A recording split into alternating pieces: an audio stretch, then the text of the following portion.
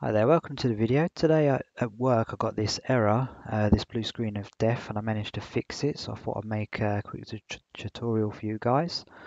Hope you find it useful. If you do, please help me out by subscribing to my channel.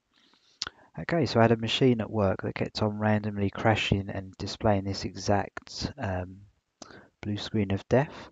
I looked it up, and what it was actually a corrupt paging file. So if I just go to my Windows 7 desktop, so if you just click on the Start menu, type in Advanced, and then click on View Advanced System Settings. Click on the Settings button, then click on the Advanced tab. Down the bottom here under Virtual Memory, click on Change.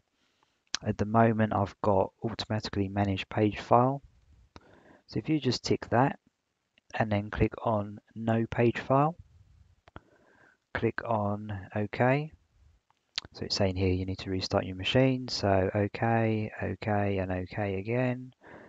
Then restart your machine.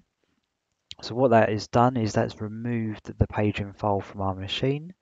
So after you've restarted your machine, just repeat that process. So click on, sorry, couldn't spell advanced then. If you just type in advanced again and click on View Advanced System Settings. Then again, just repeat the process. So click on Settings, Advanced, and then Change here. And then just put it back to whatever the original settings were. So maybe you had custom size here, or as I had, automatically manage. So select that, and then just keep on OK and to come out. Restart your machine again, and then the paging file will be back to what it was originally.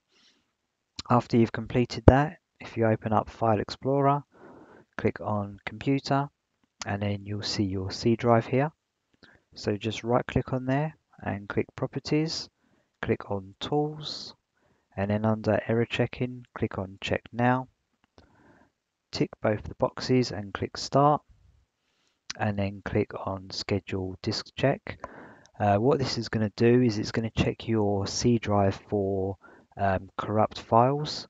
If it finds any, it'll automatically fix it. So if you just click on this Schedule Disk Check, click on OK. It's not going to run the check now. If you restart your machine, when your machine starts up, it's going to run the check then.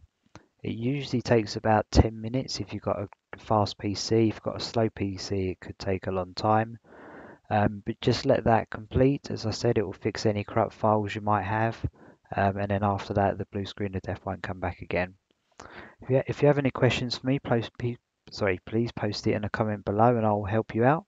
But thanks for watching the video, and I'll see you in the next one.